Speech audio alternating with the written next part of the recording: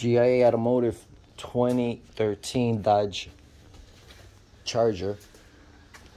I'm putting a bumper on this one today.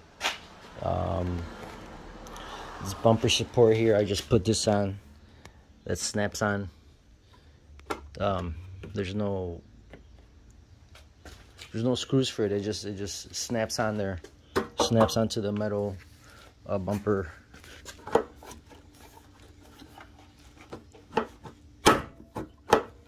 Supposed to snug it. And I'm gonna put this skid plate on here. Take a notice of this, made in Taiwan. He bought this broken mesh that goes behind the grill and then the bumper. So when you buy this stuff from Taiwan, you have to line it up exactly. Each plastic notch has to go line it up before you press into it. And the mesh is the last part that goes on. The front goes first through the front of the bumper.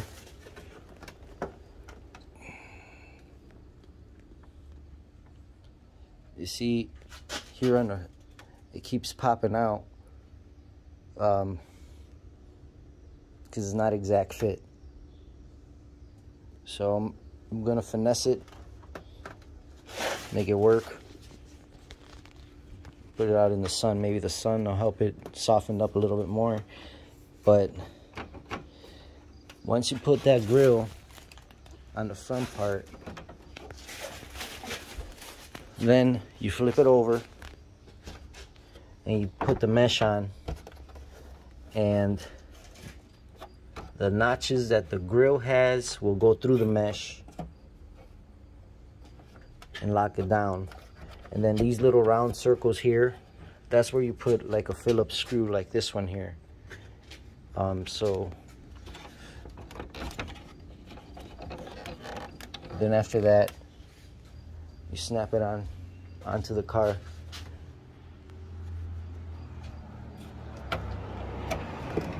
So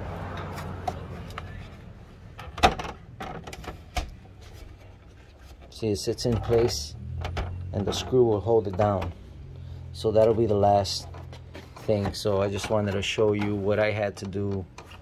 All this aftermarket stuff.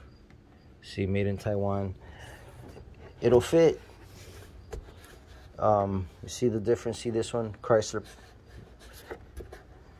logo. Fits better. This bumper here, made in Taiwan. So that's why it's not just gonna snap into place. You gotta manipulate it and squeeze the front bumper, move the tabs. You see that how I move this and the tabs move with it. So you have to do stuff like that to line it up before you force it on there. All right, 30 years of experience, G.I.A. Automotive. Thank you for watching. Thank you for everybody that has subscribed. We've reached 1,000 subscribers, and more videos to come. Thank you for watching.